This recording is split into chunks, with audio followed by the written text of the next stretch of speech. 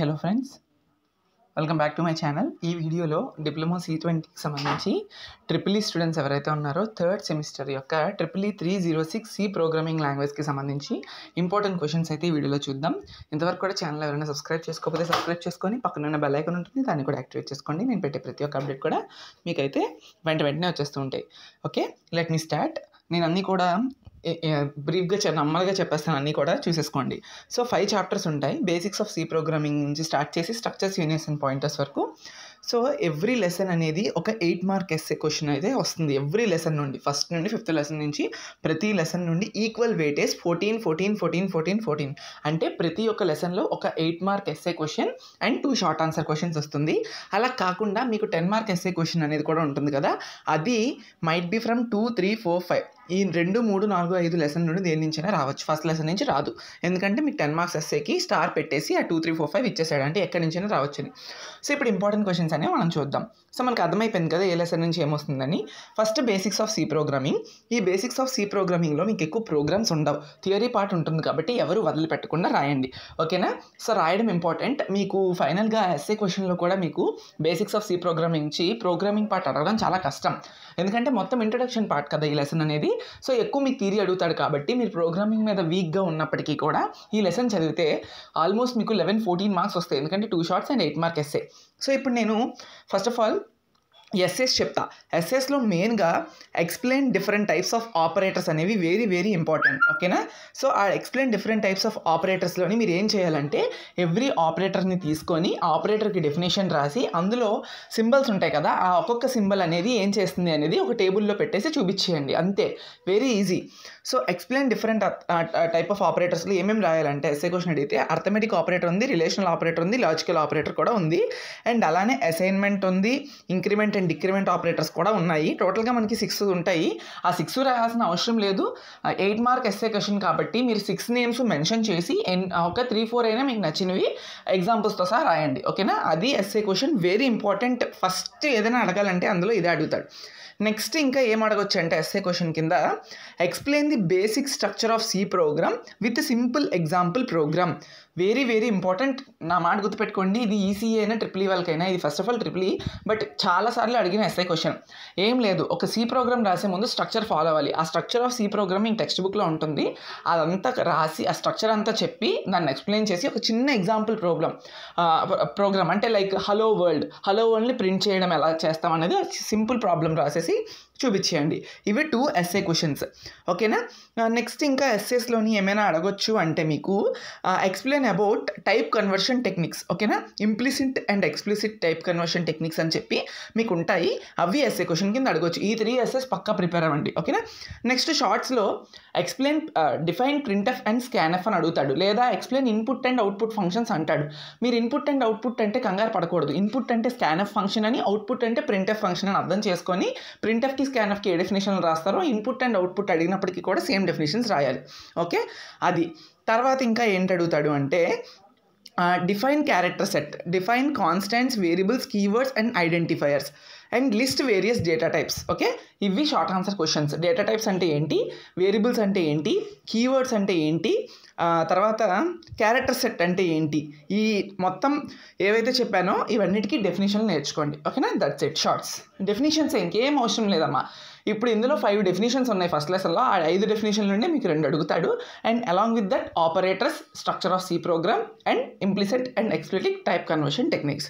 కొన్నిసార్లు operators ఎస్ఎస్లో miss అయితే ఏదో ఒక ఆపరేటర్ కోసం విత్ ఎగ్జాంపుల్ అని చెప్పి మీకు షార్ట్లో అడగచ్చు. ఫర్ సపోజ్ మీకు ఎస్ఏలో ఆపరేటర్ ఇవ్వలేదు అనుకుందాం, వేరే క్వశ్చన్ ఇచ్చాడు అనుకుందాం, అప్పుడు షార్ట్ ఆన్సర్ క్వశ్చన్ కింద ఎక్స్ప్లెయిన్ అసైన్మెంట్ ఆపరేటర్ లేదా define arithmetic operator with example అని చెప్పి అడుగుతాడు. ఓకే, అది first lesson.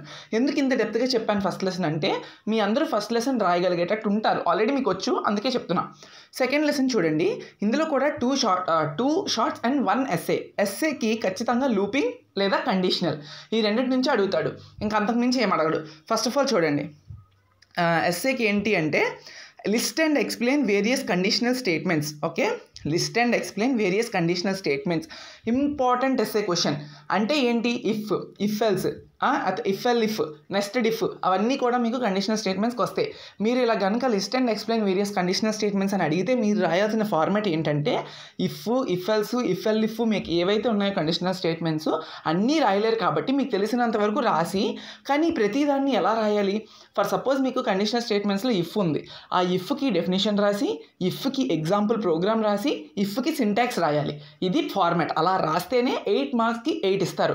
All conditional statements రాయమంటాడు కాబట్టి మీకు ఎన్నైతే ఉన్నాయో అన్నీ కూడా definition, syntax, flow chart, example programme కూడా రాస్తే రాయండి. రాయాలి కూడా, ఎగ్జాంపుల్ రాయాలి, flow chart must and should involve చేయాలి, సింటాక్స్ కూడా రాయాలి. ఈవెన్ దో మీకు డెఫినేషన్ రాకపోతే ఫ్లో చార్ట్, సింటాక్స్, ఎగ్జాంపుల్ అనేది రాయాలి. ఓకే, నా మాట గుర్తుపెట్టుకొని వెళ్ళండి.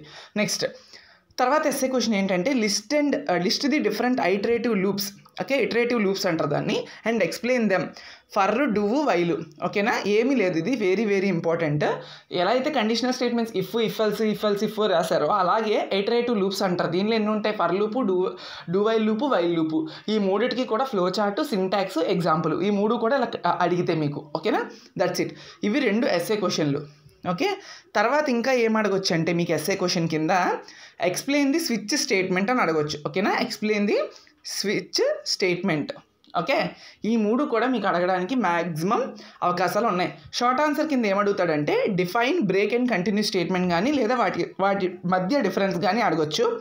లేదంటే ఒకవేళ ఎస్ఏలో మీకు కండిషనల్ కానీ లూపింగ్ కానీ అడగకపోతే అందులో ఒకటి తీసుకొచ్చి define the syntax for loop లేదా define the syntax for if L statement అలా అడగొచ్చు. ఓకేనా, అది షార్ట్స్ అండ్ ఎస్ఏస్ అడిగే విధానం. ఓకేనా, that's it. And decision and loop control statements నుండి ప్రోగ్రామ్స్ ఏమైనా అడిగే ఛాన్సెస్ కూడా ఉంటాయి.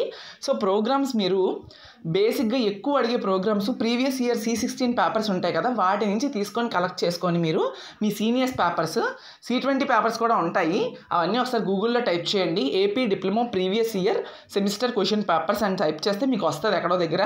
నాకు తెలిసి ఎక్కువ మనబడి లేదంటే SBTET సంబంధించి మీకు చాలా సైట్స్ ఓపెన్ అవుతాయి. ఎందులో దగ్గర మీకు 3rd సెమిస్టర్ పేపర్స్ దొరుకుతాయి. ఈవెన్ C20 దొరకైనా C16 అయితే పక్కా ఉంటాయి, చూసుకోండి. అందులో నుండి ఈ సెకండ్ యూనిట్కి సంబంధించి ఏం అడిగాడు ఎక్కువగా ప్రోగ్రామ్స్ అని ఒకసారి ప్రిపేర్ అవ్వండి ఎవరికైనా టైం ఉంటే. Okay, and arrays and strings.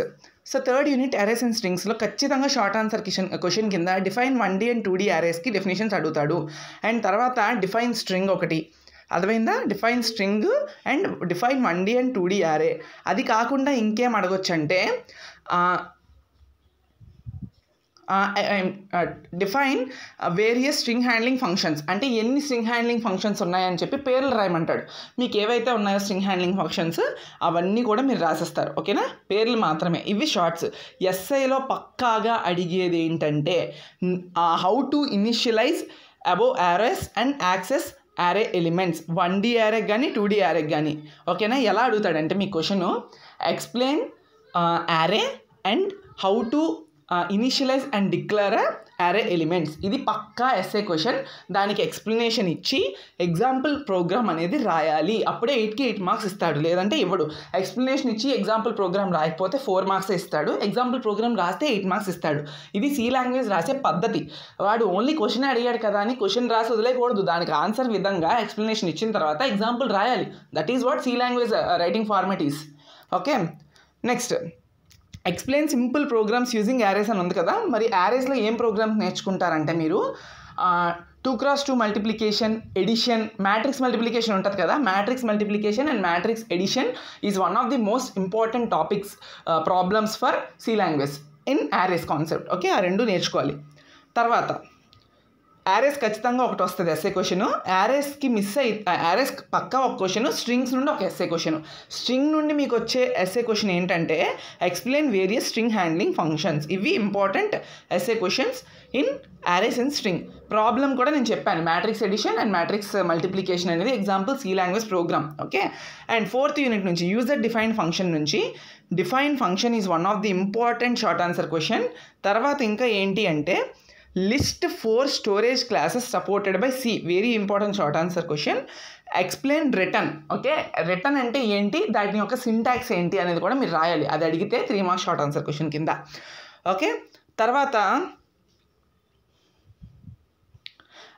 Local and external వేరియబుల్స్కి difference అడుగుతాడు. ఈ 4 షార్ట్స్ మీరు పక్కాగా ప్రిపేర్ అవ్వండి. అండ్ తర్వాత ఇంకేంటంటే ఈ ఎస్ఏ క్వశ్చన్స్ కింద మీకు ఏం అడగొచ్చు అంటే ఇందులోని discuss importance of function prototypes in programming. So ఇదేం అడగడండి. ఒకసారి right programme using function call technique. ఓకేనా, ఇది very very important. Function call technique నుంచి ప్రోగ్రామ్ పక్కా అడుగుతాడు. ఈ ప్రోగ్రామ్ పార్ట్ వచ్చినప్పుడే మీరు కొంచెం కన్ఫ్యూజ్ అవుతారు. ఫంక్షన్ కాల్ టెక్నిక్, ఓకేనా, ఫంక్షన్ కాల్ టెక్నిక్కి యూజ్ చేసుకొని ప్రోగ్రామ్ రాయడం ఎలా అనేది గూగుల్లో టైప్ చేసి నేర్చుకోండి. అట్లీస్ట్ ఒక టూ త్రీ ప్రాబ్లమ్స్ అయినా నేర్చుకొని దీన్ని బేస్ చేసుకొని మీ క్వశ్చన్ పేపర్లో ఎలా అడిగాడో ఇక్కడ మీకు చూపిస్తాను చూడండి. So function call టెక్నిక్కి 14th question. So మనకైతే ఇక్కడ ఏమి ఇవ్వలేదు. ఈ పర్టికులర్ క్వశ్చన్ పేపర్లో ఫంక్షన్ కాల్ టెక్నిక్ పక్కా ఇవ్వాలి. Right A C program using and user define function returning A value to the main function. So functions concept very important. ఇందులో మీకు theory కన్నా ప్రోగ్రామ్సే అడుగుతున్నాడు. ఇంకో క్వశ్చన్ చూసారా, 6 క్వశ్చన్లో right A C programming using local and external variables. మీకే రాయమంటున్నాడు, వాడేమి స్పెసిఫైగా fine చేయండి అని అడగలేదు. Using external and local variables use చేసుకొని ఏదైనా ఒక సి ప్రోగ్రామింగ్ రాయండి, అది చూసుకోండి ప్రోగ్రామింగ్ పార్ట్లో.